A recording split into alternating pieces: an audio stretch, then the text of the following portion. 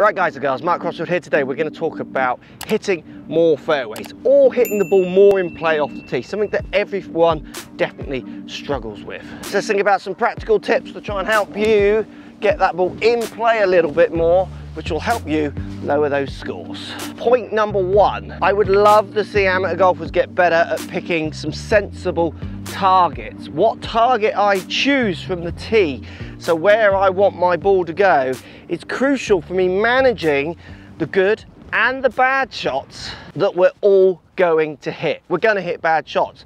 The best players in the world hit bad shots. If you look at these stats here from ShotScope, you can see, you know, around 50% every handicap range is hitting. It's amazing. Every handicap fairway hit is hitting about 50% of fairways.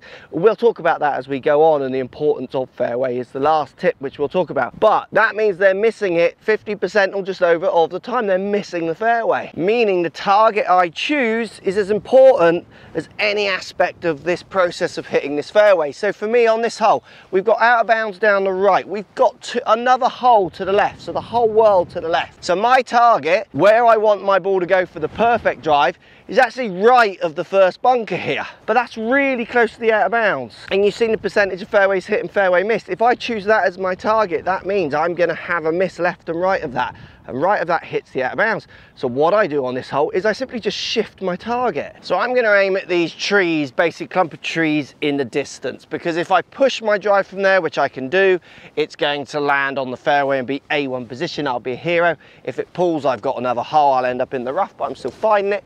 Now if it goes straight, it'll end up in a bunker, but I can make the green in 3. It's a par 5. If I hit that bunker, I'm going to be able to move it at least 100 yards out, not the biggest lip.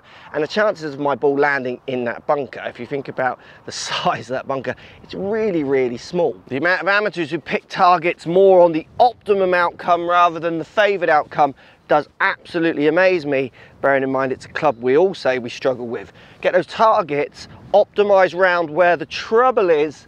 You're going to find you hit a few more balls in play, and you're going to collect some lower scores. So I've slightly towed it, I've pushed it, and it's now absolutely perfect. If I hit that shot aiming where that ball's finished, definitely flirting with the out of bounds. And the greenkeepers did come and move the markers halfway through filming that, for any of the keen-eyed people who saw the markers disappear in the edit there. I'm out here very early. Right, tip number 2 and 3, we will separate them, but basically it's the title of what battles do you want to face. And believe me when I say, good players try not to battle much at all. They take the easy option. And yes, we've all seen Tiger out the bunker, hitting it to like 10 foot over the water and all that kind of stuff. But that's in situations where he hasn't got a choice to take a battle or not. He just has to take it on. Most of the time, you've got a choice. So what I mean, I've hit my first few drives today and I've lost the ball off to the right each time. So not loads, but I certainly didn't threaten the left side at all. So I've got 2 options. I can battle. I might have a fort or something, a swing fort, to try and beat that fault that I don't want to see. Or what I can do, which is what I would do 9 times out of 10 if I was out here playing, is I'm now just going to play that shape. So my target, which would be the middle of this fairway, now shifts. So from the middle here to the left side. So I know I'm going to get that slight curve off to the right. I'm playing my shape. The amount of amateurs I see banging their head against a brick wall and just either taking the battle on every hole on the course, rather than playing the patterns that they see as quick as possible, astounds me. Good players, what they'll do is they spot any patterns in their game, shape-wise, shot-wise, they'll start playing it and often take the battle more to the practice area. So up the left, hoping I get the same shape I've seen on my first few drives. Perfect. Up the left, and it's just cut back pretty much left side to middle. Take that all day long. Spotting those shapes as early as possible, spotting those patterns, and then just working them that day as hard as you can could really allow you to lower those scores and get the most out of your day. Now, there's a contradiction to this point as well, and this is where you need to choose what works best for you, which is why I say which battles do you want to take on or not. That might make me too nervous. I might not feel like I'm comfortable aiming down the left because I might get a quick left. So do you have a swing fort to try and switch the patterns as quick as possible? Let's show you what I mean. So the second part of what battles should you take on is there's also a time to think about taking that battle on, approaching it like head first. So take this hole, we've got plenty of room on the left, it's a narrow shoot we're hitting down, and ideally I want to hit my ball in play on our fairway, but we've got out of bounds on the right. I have a swing fort that will make the ball turn a little bit more left, and then I have another swing fort that makes the ball turn generally a little bit more right. So remember, I'm tailing it slightly off to the right. I've still got the option of aiming up the left here, but the trouble with that is if I bullet one straight, I feel like I'm going to tangle with the trees. So this might be where all that practice comes into play. So this is where I'm going to aim my target down the middle of the fairway with a swing fort I know most of the time will turn the ball left. So for me, that swing fort is I feel on my downswing that I stay in this lead foot for a bit longer rather than turning out of the ball. And that's irrelevant. It doesn't matter what your swing fort is compared to mine. It's that you have a swing fort that will move the ball or your shot pattern to a slightly different side. If you've got this tool, it is such a key to upping your fairways hit and upping your balls in play stats, so you've got a second shot into the green. In Met students, I say to them, look, we need you less one-dimensional. We need you to be able to handle certain situations, and one of the situations which we all face is having a bad day off the tee. So you've got your aiming option, you can aim away from the trouble, you've got your aiming up the left because you're losing it to the right, or vice versa. I'm turning too many over, so I'm going to aim further right and just play that shape. But also, you need some skills in your movements to try and help you control this outside as well. And this is generally what I would work on with most of my lessons. You find their shot pattern, you learn to play that shot pattern, and then you learn to calm it down and control it. And there's certain holes when you go on the course with lessons, and like this one, trouble up the right, and I would say to them, hey student, remember those wrist angles we talked about, or that setup, whatever the swing fix is, the calm down, say their cut shot, let's do it loads here. Because if they overdo the action, so if I overdo my action, I'm turning it left onto another fairway. Picking your battles and when to fight them is so key to squeezing out a little bit more fairways hit, a little bit more balls in play. You'll be amazed, just one or two fairways around absolutely skyrockets your fairway percentage. Oh, lovely. Stayed in my left side a little bit longer. That ball stayed pretty straight down the middle. Didn't turn left, but that's kind of like my worst case scenario with that swing fort. Got away, not hitting it out of bounds. And that's the big question I want you to ask yourself. Have you got a swing fort that moves your shot pattern to a different side?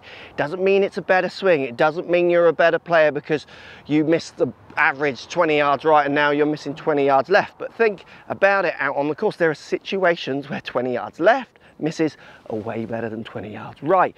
If you have those two misses, you're going to be able to navigate yourself around those trickier situations out on the golf course. Take that pressure off a little bit. And then the final two tip to give you your top 5 tips is free wood for safety. This is one I see so often with students. The size difference in hitting area from an average fairway, and this is quite a game improvement fairway, to your driver is quite big. And then the increased MOI, so resistance to twist, that might help keep ball speeds up, is huge. Lower with this one, higher with the driver. So free wood for safety, often for your average amateur, means that they don't really hit it any straighter, but they do generally hit it shorter. The stats here show it's quite amazing how similar the free wood to the driver is, but also what's noticeable is that the free wood does just go shorter. Bearing in mind, strike is generally the biggest issue with handicap golfers, and as you go up through the handicaps you notice that more. Dropping back to a free wood because it feels like you might hit the fairway more is often a bad decision. Now you might be an outlier and you do hit your free wood straighter than your driver, so this information doesn't apply to you, and if you've got stats and collect stats you'll know that already, so you'll know that this part doesn't really respond to you. But most amateurs I play with, when we do playing lessons, they run to their free wood. I am straight on them, get the driver out, let's have the bigger head. I don't see them hit their fairway woods any straighter, and I also see that they do hit it shorter, and the stats back that up as well from people like ShotScope. Free wood for safety is definitely a negative play for so many golfers. Now there are situations, you know, where things cross the fairway, where the driver could run into them and the free wood won't reach. Absolutely, free wood for safety that way, but free wood for safety left and right is a really negative option for so many players. And for me here, someone who hits my fairway wood relatively good, I look down at this ball, if this was my first shot of the day, and I just see less club face, I would so much rather have my driver, knowing that this 3 wood from my stats is pretty much the same accuracy as my driver. It's literally cross hazards that would make me move to my 3 wood over my driver. Very rarely left and right. Try really get away from thinking 3 wood for safety is an option. It hurts so many of you. And that leads me on to my final point, which is the crucial point here, is be careful how much you value fairway. Even though this video is about hitting more of them could help lower your scores. But really, as I've said in lots of this video, keeping the ball in play is the option. Keeping the ball in play and moving it as far as you can up there is the real game. And this is what I mean, from 140 out, this is the rough. So in effect, I've missed my fairway, and you'll find this in lots of UK courses. This isn't that unplayable. My proximity from here compared to being on the fairway, I've skipped ahead, this one isn't quite cut yet, but it will be, is gonna be minuscule. To try and put that premium on always hitting that real cut grass is often not the answer, and that's what makes people go to 3 woods off the tee rather than drivers, so they link these two tips. Now if you play a course where the rough looks more like this, yeah, absolutely, you are going to put that premium on hitting that short stuff. And again, from my stats, that doesn't mean hitting a 3 wood over a driver, and if you look at yours, if you collect them, it'll be the same. Just watch out on taking that premium to the fairway. Hitting the balls far down there in play for lots of golfers is going to be a much better option than trying to hit a 200-yard shot back here on the fairway that leaves you 200 yards in, rather than a 250 shot up here, which will be in any of this between that hedge and this hedge, which is going to leave you 150 in, because your proximity to the next shot to the pin from 150 over 200 is going to be closer. Get the balls far down there as in play as you can. 3 wood off the tee. Obviously, if you're that person that hits that club and loves it, like I ain't telling Stenson to stop it in his 3 wood off the tee.